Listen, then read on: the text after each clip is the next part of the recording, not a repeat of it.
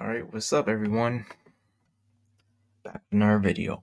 And I know I'm really late to this topic, but I figured, what the hell, I'll just make this. Iconic iconic streamer Pokimane is leaving Twitch for YouTube. I know y'all, I'm pretty late for this. Pretty late, but that's okay. Oh, there's an update on the 31st of last month, okay. Pokimane has now confirmed she left Twitch to stream on YouTube. Okay. I didn't know she was already on there. Great. Anyway, one of the most popular streamers on Twitch, Pokimane, announced today that she's leaving the platform. It's not yet clear if she's retiring from content creation altogether or if she's moving from Twitch to another platform. Well, that was already updated and confirmed. Twitch has been my home for a decade, Pokimane wrote on X, but it's time to say thank you for all the memories and love during my League, Fortnite, and Among Us days. The end of an era. Twitch has been my home for a decade. And there's the tweet. When Twitch streamers' payout data was leaked in 2021, Pokimane, whose real name is Anis, I sort of remember that happening. God, I cannot talk today. Happening. I sort of remember something like that happening. It was the highest earning woman streamer of the platform. As she departs Twitch, she has 9.3 million followers. Yeah, but how many of that will actually go and follow her? But then again, that's a lot of simps, from what I've seen. As she departs Twitch, she has 9.3 million followers, making her the 10th most followed user as one of the first women of color. Oh my God. Color to emerge to Twitch stardom in a male-dominated gaming culture. Pokimane's influence is palpable. What an incredible journey it's been. Twitch's X account responded to Pokimane's announcement. We're so proud of everything you've accomplished and what's ahead in the future. You'll always have a home on Twitch, Poki. That is so cringe. Over the last few years, many top streamers have left Twitch for exclusive deals with other platforms like YouTube or the newer Kick. Kick offers creators 95% of their subscription revenue. Shit, I might as well be over there. Which is a huge upgrade over Twitch's 50-50 baseline split. Streamers in Twitch's Partner Plus program can make a 70-30 split, which is in a period of disarray. The Amazon-owned platform has conducted multiple rounds of layoffs in the last year as it struggles to turn a profit. In 2024 alone, Twitch has laid off 500 employees who made up 35% of the workforce. Yeah. Now, is that more like the HR people, or is that more of those who don't really, like part-time? Like, I don't know the specifics of that. I haven't looked into that. All I know is that when they were doing that whole the nudity is art thing, that basically just ruptured into hell, and I think this is haunting them still. The company shut down service in South Korea, one of the world's largest esports markets, and it sowed discord in its community over confusing and ever-changing payout structures. Damn. Though Kick gives creators a better revenue share, the grass isn't necessarily greener. Kick is notoriously lax when it comes to content moderation and has become the new home for some streamers who were banned from Twitch. One of such streamers is Aiden Ross, who used his Kick to livestream porn and platform self-described neo-Nazis. Some streamers have also turned to Kick because it allows gambling content, which Twitch banned last year. Pokimane isn't likely to be taking her talents to Kick, though. In June, she said in a stream that profiting from Kick would compromise from else ethics bullshit. Yeah, sure. And for y'all who've been returning to my videos, y'all know I like to kind of delve into some things. And I definitely have some articles about her, that expose her morals and ethics, just to put it out. just to say the least. So spare us the BS, Pokimane. Perhaps it's just time for Pokimane to take a break from the internet. Recently, some high-profile YouTube creators like Matt Pat and Tom Scott have announced their retirement, sparking discourse about how creators decide when it's time to move on. Without her word, it's hard to know what's next for Pokimane, but her departure from Twitch is a monumental moment from the struggling platform. The writing's on the wall. Everyone's leaving. I mean, what was once supposed to be a gaming website that you can stream to and all that has become basically E-Thought Central. I don't. The way I look at it too, it was supposed to be a men's space. I mean, a majority of the audience of gaming culture is men. Now, I don't mind females being involved in it, but when you have females on there who are body painting or just barely showing their breast or whatever, and you already know, dude, that it's long left. This it turned from gaming into basically sexualization, but bending the rules, not breaking them outright. Oh, I think that's it for the article. All right. So I got that. I'm pulling up the next one for you guys. Just again, some background talking about her morals and ethics, huh? I got something for that. I don't know if y'all remember this. Oh, really? You're gonna put that behind a sign-in process? That's dumb. Pokimane apologizes for transphobic attack helicopter comment. Uh, this is back in 2020, y'all. I know it's been like 4 years, but well, I would say 3.5. But let's delve into this, right? Morals and ethics, huh? Twitch streamer Pokimane has apologized over a transphobic comment made on her Instagram story, which some have said invalidates trans people. Recently, Pokimane has made headlines as she hit out at the toxicity of fans on social media amid some TikTok drama, but now it seems as though the shoe is on the other foot. Pokimane quickly received backlash for an Instagram story she posted on September 29th, which was perceived to be transphobic and picked up traction on Instagram and Twitter. The post, which originally was meant to knock the use of the word simp for someone being remotely nice to a girl, actually ended up going the wrong way as she referred to people as male, female, attack helicopter, other, which was swiftly called out as transphobic. Morals and ethics, guys. Remember that. I guess that's just a post or a tweet from some random user. It's 2020. Attack helicopter ain't effing funny. Twitter user blah blah blah said stop invalidating trans people. After realizing that she had offended people, Pokimane was quick to head over to Instagram again and clarify her point, apologizing for her ignorance and taking responsibility for the mistake.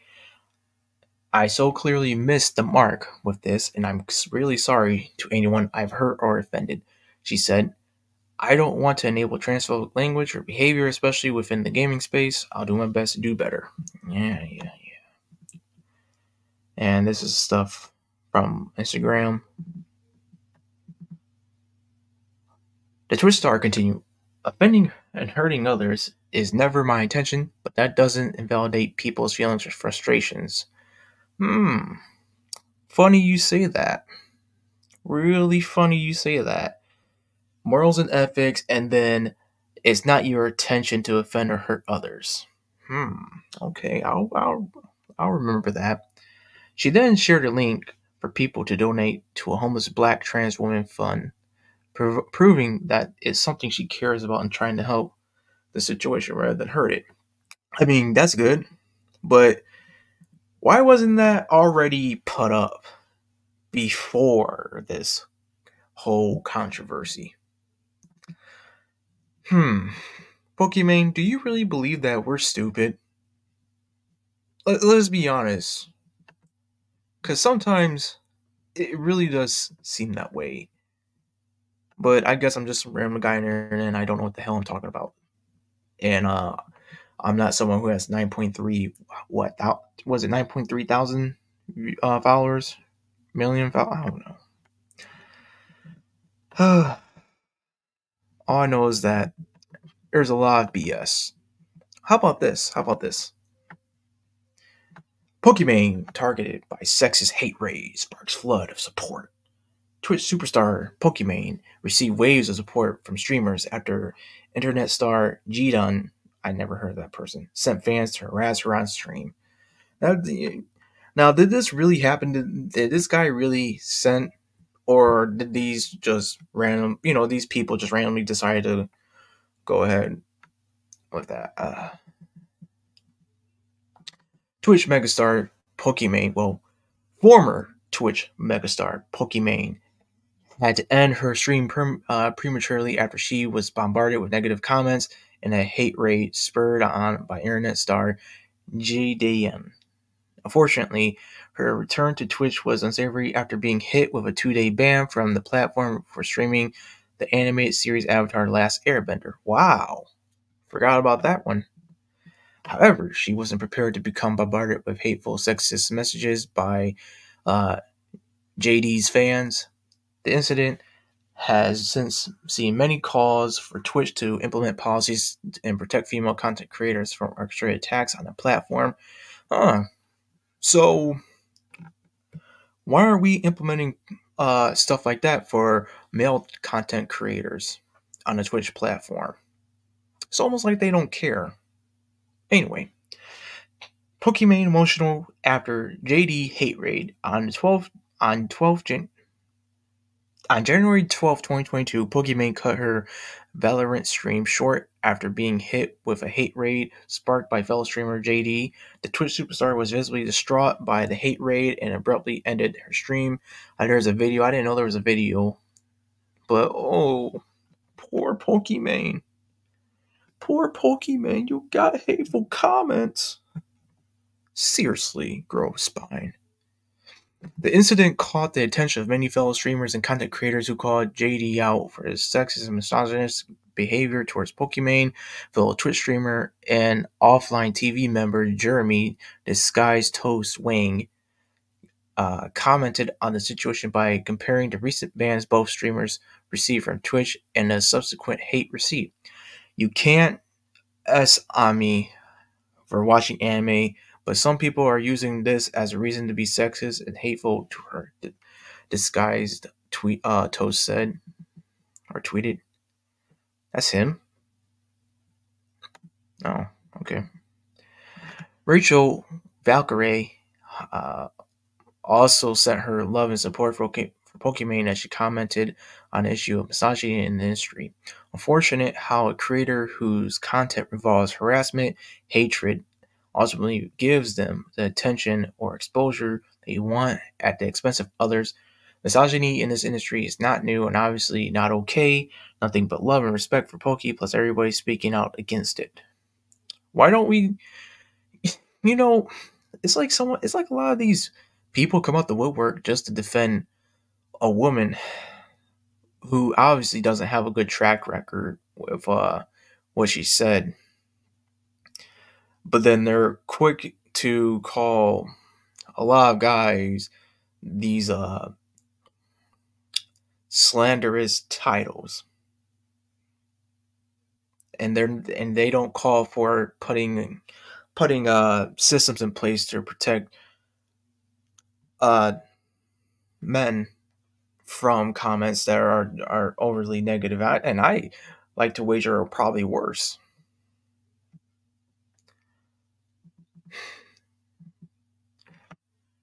Sean Jacksepticeye also spoke out about the incident, showing his support for Pokimane with a positive message in response.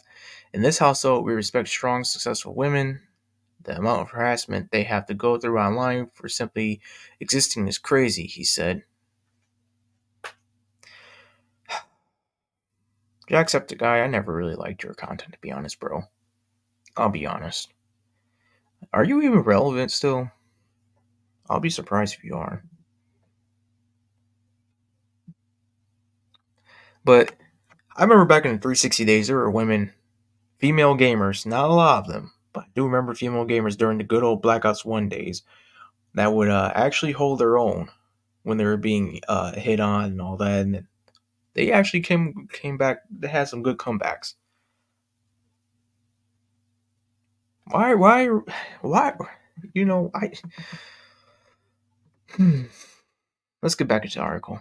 Pokimane returned to Twitch on 13th January 2022 with an aptly titled stream. Join in if you love women, or join if you love women, where she briefly updated fans on what had happened since the hate raid and gave her take on Tyler.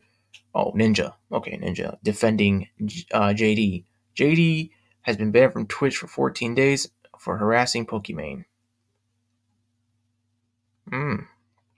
Okay.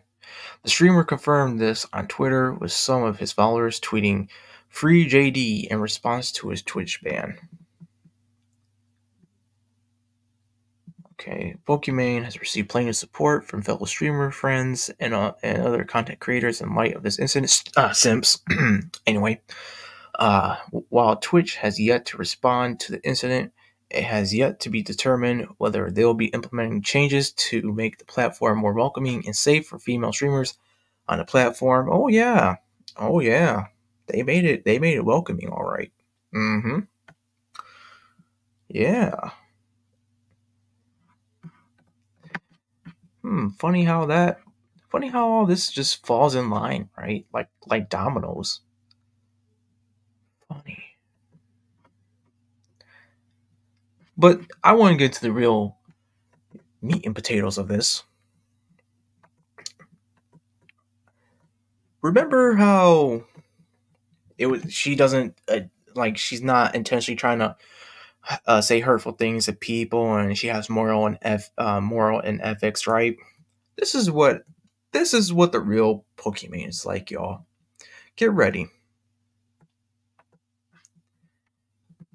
Pokimane partly blames prepubescent little boys and Manosphere Red Pill Bull at BS for ditching Twitch exclusivity. So it's the male's fault. It's our fault, huh? Okay, all right. She had a lot to say about Twitch exclusivity deals and more. This was posted on January 31st, so not too long ago. Oh, Pokimane.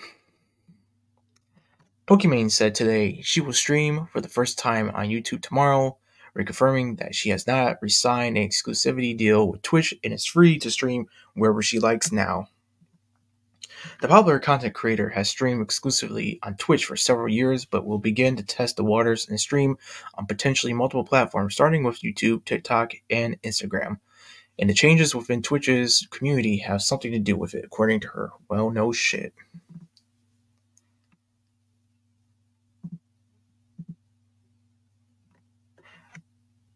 For the last couple of years, is it just me, or yeah, do you guys also feel like it has regressed a lot? Pokimane said of Twitch's community on a new episode of her podcast. Don't tell anyone with Pokimane. That sounds like a porno. I'll be honest, that sounds like a porno. And especially with the rise of so much manosphere and red pill BS, I feel like that stuff has flourished within the male-dominated live streaming sphere of things. Oh, I wonder why. I wonder why, Pokimane. And I mean, I can't be surprised, right? It's the online demographic that skews males the most, so of course manosphere stuff would kind of perform better there. And you guys already know who and what I'm talking about. Yep. Sure do. Pokimane went on to say the normalized kind of bigotry and spewing on Twitch from some of the most popular and well-established typically male creators has made it hard for her to exist in the industry and community and watch that happen and act like it's no big deal. For detractors who would ask her to speak out against someone with dozens of thousands of followers and stands, she said, "It's almost like there's no point expressing your opinion to people that you're never going to change anyway." eliminating that a lot of them are prepubescent little boys that need to go through puberty and then they'll figure it out. I mean, it sounds like you need to read a good book, and I mean nothing that has propaganda in it. Get off the phone, get off the streams, and maybe you will figure something out too. Twitch and streaming in the surrounding communities around that is, to me, not the sole representation of gaming, she said. And that becomes very clear once you go to maybe YouTube and see all these amazing Let's Plays or other live streamers. Or you go to TikTok and you see so much cute, cozy gaming content or other kinds of gaming content. Like, it seems like there's this plethora of people who have similar interests as me, and they're just not all on Twitch. The full episode of Don't Tell Anyone with Pokimane can be found on Spotify and Apple, and is nearly an hour long, of her explaining the full reasoning behind her decision, exclusivity, contracts, and more. No, thank you. I don't want to listen to an hour. I can't. This is this part of it?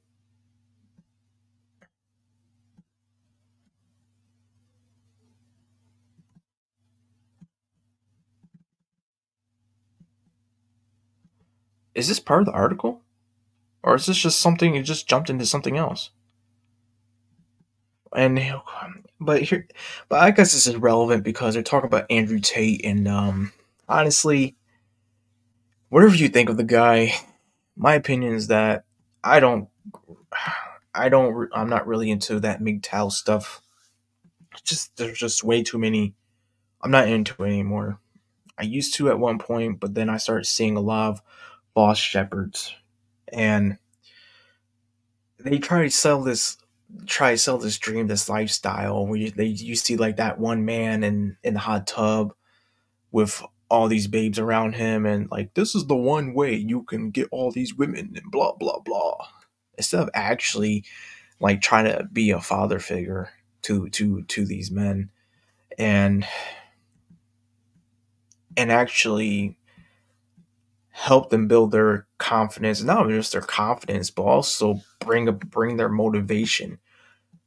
Like, you're having them be motivated, you're because of pussy. Let's be honest. No man should be motivated because of pussy.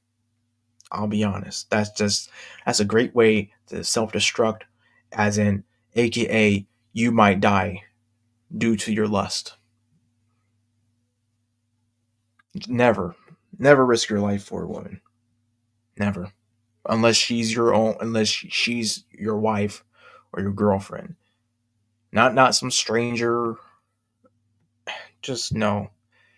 It should be obvious, but with the rise of all that stuff, okay, so there's a whole other different article, and that's weird how they did that. Anyway, but with the whole rise of what's going on to American men going on these dating sites and going to these other countries only for them to get jumped on, kidnapped, and possibly killed by a group of men posing as women online. Um, they're being targeted because they don't fit in with the culture, and as in like them wearing stuff that they shouldn't be wearing, like jewelry or these expensive clothes or whatever, or two, just being loud, being just come on, we Americans are notorious for that. But it's like come on, man, stop thinking with your little head, use your use your main head. But anyway, I'm getting distracted from the whole article of what the main point is Pokimane is that basically blaming men for her woes on Twitch, even though Twitch themselves are the ones who bring the problems onto themselves. I mean, it wasn't too long ago when they did that whole nudities art shit. Just wow, pathetic. Pokimane, really pathetic. Uh, if it was up to me, I wouldn't even just want to deal with you, honestly. with all the stuff that you've done, uh, you are not really a shining example for people, and you're part of the problem in this society. And it's time that this society, this American society, starts cleaning up trash like you. And I don't mean like in a threatening way or anything like that. I mean like, clean up your act type of deal. Actually start promoting some positive stuff. Stop trying to be the victim all the time. All that. I mean, it's tiring, really.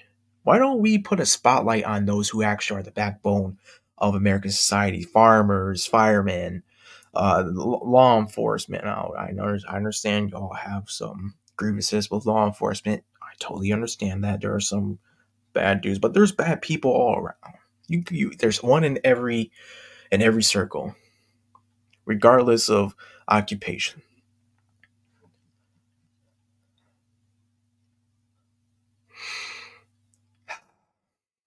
I'm just so tired of seeing content creators or streamers like her, regardless of gender. I mean, I'm so tired of it. Like, why are we listening to these people? Seriously, why do regular people listen to these idiots? I get that they might be entertaining, but that's it. Entertainment. They're not there to be your life, like a life coach for you, or there to help you improve your life. They're just there for entertainment purposes and possibly sell you. So hang on. Was she the one who? Hold on, guys. I want to see. Was she the one who?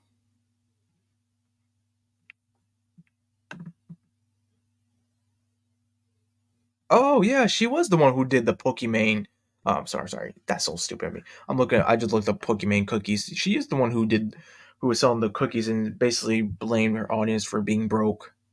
Okay, yeah, that just came to me. Wow, I totally forgot about that until now. So yeah, she's even calling people, broke for not even want to buy her. How much was it? Like was it nearly $20, or was it? I can't remember. By the way, that was dumb. Why something she shouldn't be celebrated just because she's leaving a platform to go onto another one just because that platform is being stupid. This person that I'm showing y'all shouldn't even be worth your time of day. And I know some of you might argue, well, Dirano, you're not my time of day. I get it. I get it. But I'm just saying, I'm not the one calling you broke or children or, you know, I'm not doing that. Why? Why do people, there's a reason why I think most of her followers are simps. Because they have no self respect. That's the only thing I can only come up with. Maybe I please prove me wrong, but dude, she shouldn't have all these followers. But yeah, I see good people on these platforms like Twitch and stuff, and who actually are talented, by the way, and they don't even get that many as her. Why? Why? Is it because she's a woman? She's a cute woman. Honestly, I don't even think she's even beautiful. I think she's a 5 out of 10. And that's me being generous. Because her attitude goes a long way. And that pretty face ain't gonna last long. Not at all. And when that starts going downhill, then her career is going down. I hope she's smart enough with her money. I don't want anything bad to really happen to her. But time will tell. We'll see. I think that's all I gotta say about this, y'all.